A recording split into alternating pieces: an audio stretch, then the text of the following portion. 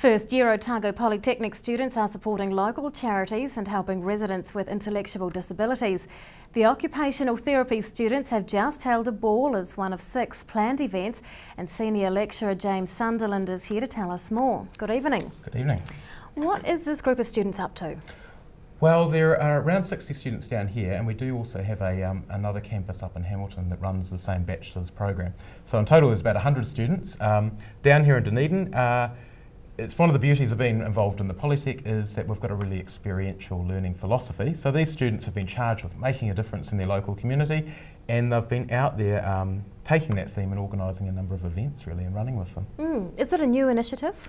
It's not a new initiative. It's probably been going for various forms since the school really began. But it has grown a lot in the last few years really. Tell us about the ball and who it was for. So the ball was for Idea Services.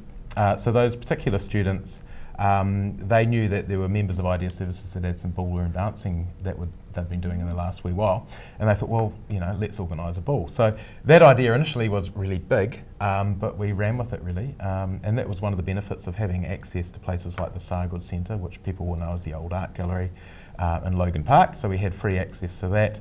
The students are given a limited budget that they can use, and they really stepped up and made that happen. Yeah, put a lot of hours into that event. How many people were involved? There was 10 students, so each of those groups, 60 divided by 6 is 10 students each, but they also, because the event got large, drew in some of their other classmates who are involved in doing other events on different nights. So around 15 students, so the 10 core and 5 helpers, around 70 members of Idea Services, and about 30 caregivers from Idea Services as well. Fabulous. What do you think the guests got from it? I think with all of these workshops, it's about providing, a meaningful, purposeful, normal experience. So, we don't look at it as being therapy. It is just providing something that strengthens that community and gives everyone that came to the ball a night out, I suppose.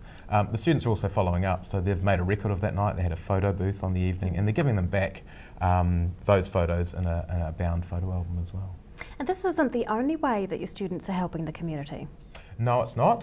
So of those 6 workshops, we had 3 that had a basis around making products. So each of those groups chose a charity or an organisation. So we had a group that made winter warmers for the Otago night shelter. So they made bean bags and wheat bags and door stoppers, things to help out student flats and whoever else wanted to come to that event. We had people that made candles, so they ran a candle making workshop that attracted people that wanted to learn that, and they sold those candles for profit. We went to the Cancer Society. We had people that made dream catchers, and that money went to autism. And we had a quiz night last Wednesday night for the Otago Physio Pool. Wow. And they had around 90 people came and raised close to $1,000 for that as well. Gosh, they've been busy. They have been very busy. What are they getting out of it? What are they getting out of it? And I suppose this goes back to being at Polytech and saying, look, we don't want just to give you information and to get that information back to us in the form of an assessment or an exam or a test. We want you to go out there and, as occupational therapists, really think about, well, your core job there is to provide meaningful, purposeful occupation for people in their lives that may have had disability or accident.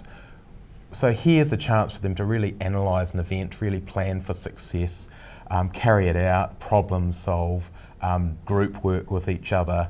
So for some of them they come with a lot of experience, so they might take a lead. For others it might be about following as well. So yeah, it's a very rich learning experience for them. Otago Polytechnic Senior Lecturer James Sunderland, thanks very much for your time. Thank you.